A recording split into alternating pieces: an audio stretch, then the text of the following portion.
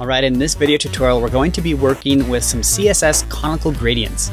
And there's some really fun gradients, lesser known of the CSS gradients. We're going to be creating some effects that kind of look like these that you see here in the little preview. So follow along and let's jump right in.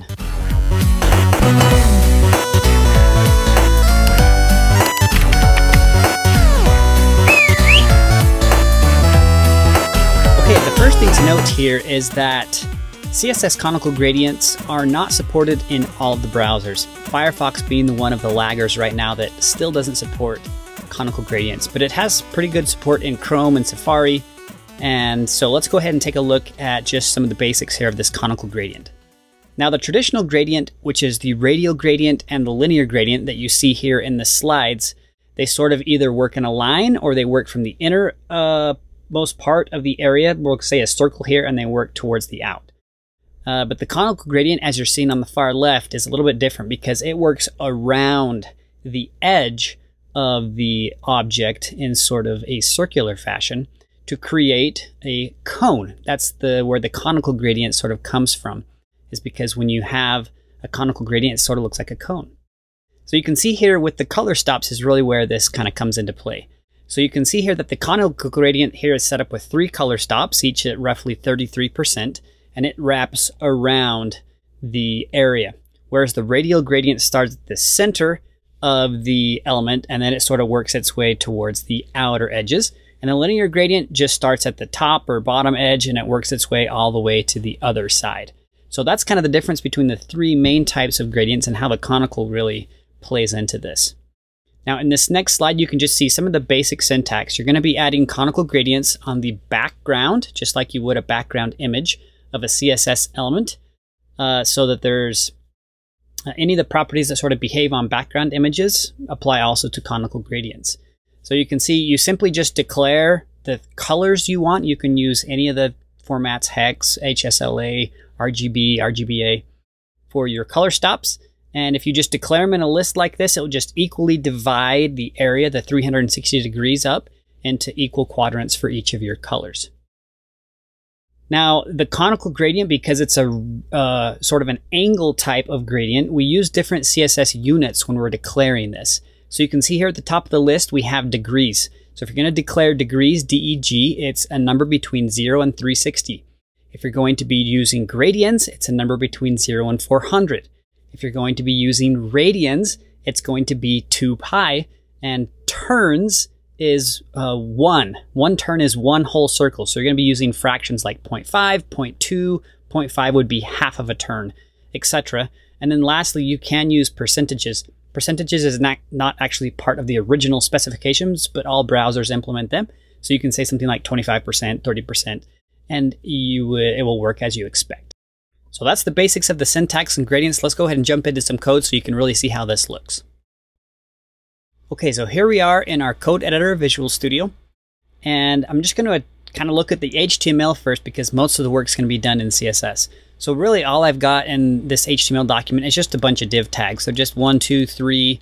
I've got these ones commented out down here. In a second we'll turn those back on, but it's essentially just another div with an image, a blank div, and then a div with a little input and a button label. So nothing too fancy here, just some basic placeholder elements. Now also note that in my head section, I've kind of minified this, but I am linking out, I've got a little jQuery script going here, but I am also going to be linking out to this polyfill. It's called the Conic Gradient polyfill. So if your browser doesn't support Conic Gradients, you can add this little polyfill right here, and that will essentially enable your browser to use this Conic Gradient in CSS. So I'm going to be using Google Chrome, which already supports this, so I don't need to turn these on, but that's something that you will need to do if you are working with a browser that doesn't like Firefox. Okay, so let's minimize this head, and we're going to jump over here and start off with just a basic conic gradient here in div number 1.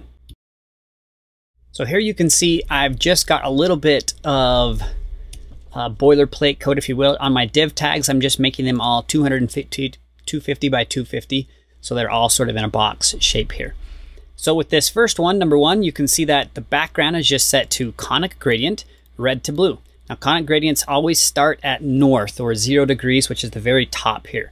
So you can see that this gradient starts right here and it wraps clockwise around like this over to the back side. So it's just a simple gradient between red and blue. You can see they meet back up at 0 degrees or due north. Let's go ahead and take a look at this second one here. So I'm going to comment this back on and save here. And here's the second one. So you can see with this second conic gradient, I'm using sort of hard color stops, if you will. So with this one, it's going red to 48 degrees, green from, this should actually be 48 to 195, and then blue, we'll say 195, 195, all the way to the end. And then I'm setting the border radius to 50%, which is then making this a complete circle. So you can sort of generate what's known as pie charts, kind of a pie chart with just the conical gradient. And you do that using these hard stops. So 48 to 195, 195 to 360, and that will create sort of these hard lines. So that's another example. Let's jump over here to the third example.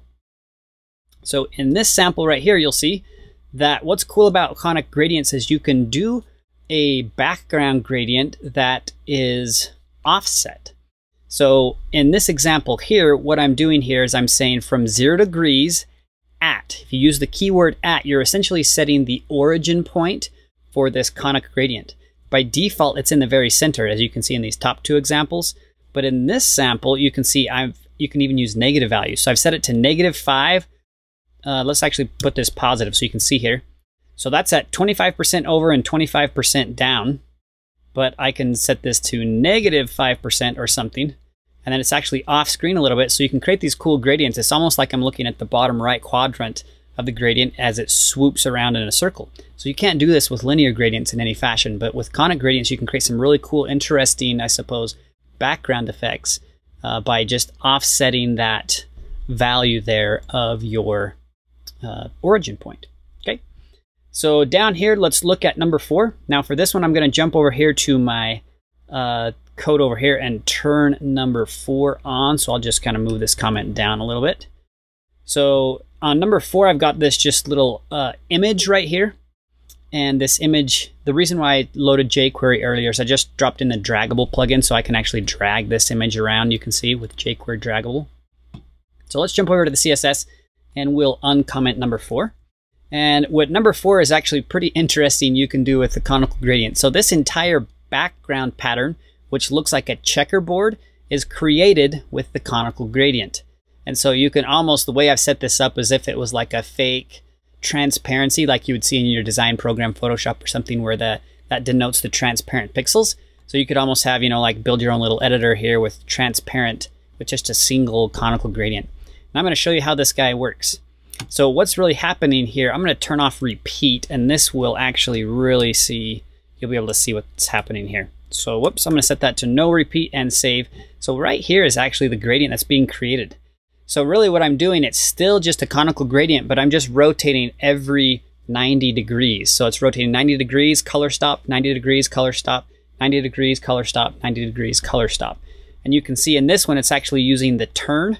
So 0.25 turns to 0.5. So a quarter to 50%, 50% to 75%, 75, then wraps all the way around to 1. So that's using the turn angle. And what's pretty cool about here is then we can set the background, because it behaves as if it was a background image, we can set that to repeating. So I could set this guy to repeat X, repeat Y. So I'll just do this on repeat Y and save. Now you can see it repeats down the Y axis, or I can just say repeat, and then it repeats all over. And of course, because it's a background image, I can control the size. So these two values right here are the size. So I can set this to, I could set it to 25, whoops, 25% and 25% to make those much, much bigger. So really, really cool what you can do with a conical gradient. Kind of clever, I suppose, but you can sort of create like these grid-like patterns, checkerboard patterns more or less with those conic gradients. Okay, let's move down here to number 5. So on number 5, this one will truly look like the actual cone. So we'll move that down and we'll uncomment number 5 here. And number 5 I have set up as an actual cone. So you can see this is kind of where they get their name. So I've just got this set up with a little hover state. So when I hover over, it basically just inverts this and kind of rotates it as well. Actually, it doesn't invert, just does a little rotation here. But you can see with this gradient, essentially what I'm doing is it's basically the exact same as this one, except I'm rotating back to red from blue to red at this midpoint. So you don't get that harsh line, and then you can have a really smooth looking gradient.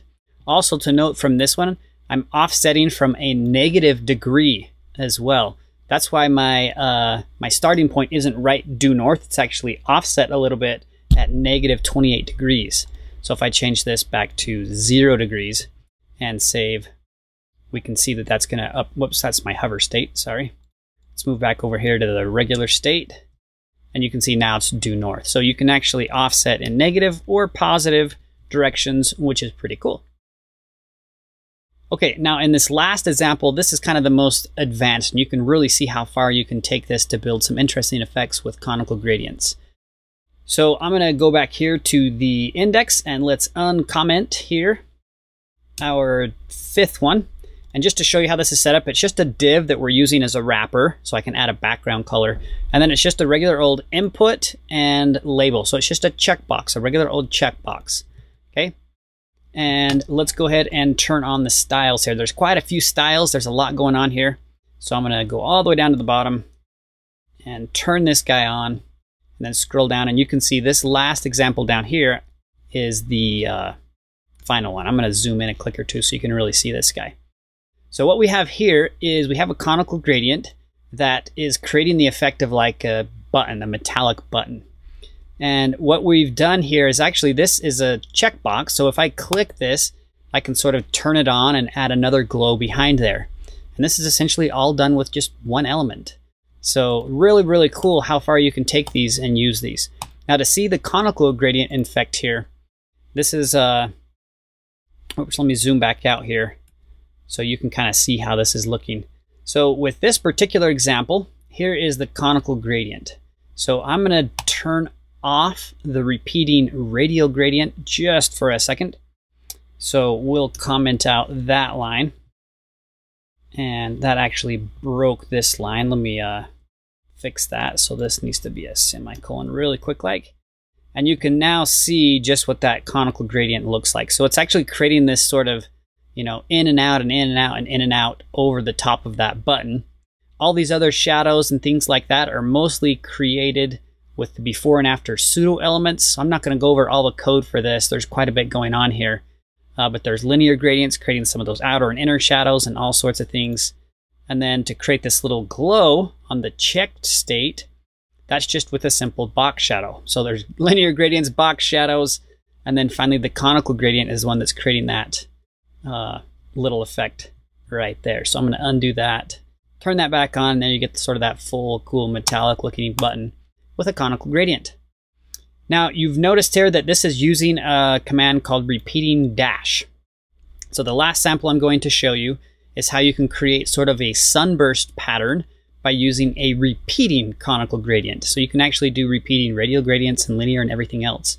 So way up here at the very top, I've got my body tag set to use, let's uncomment this, a repeating conical gradient. So it's a really simple gradient that just, you can, here's using HSLA, but it's just going from one color to the next color. So there's essentially just two colors here in 15-degree increments. So between 0 and 15 and 15 and 30. So now let's save that, and now I'm going to kind of resize this so you can see really what this is looking like here. And that's the effect now that we have. So it creates this sunburst as the effect I like to call for this pattern. But it's really just a gradient that, it's a conical gradient that's two slices like this, then that's then repeated all the way around using the repeating syntax for gradients. So that's just a few of the simple samples that are really cool you can create with these conical gradients. Hopefully you learned a trick or two, and we will see you in the next one.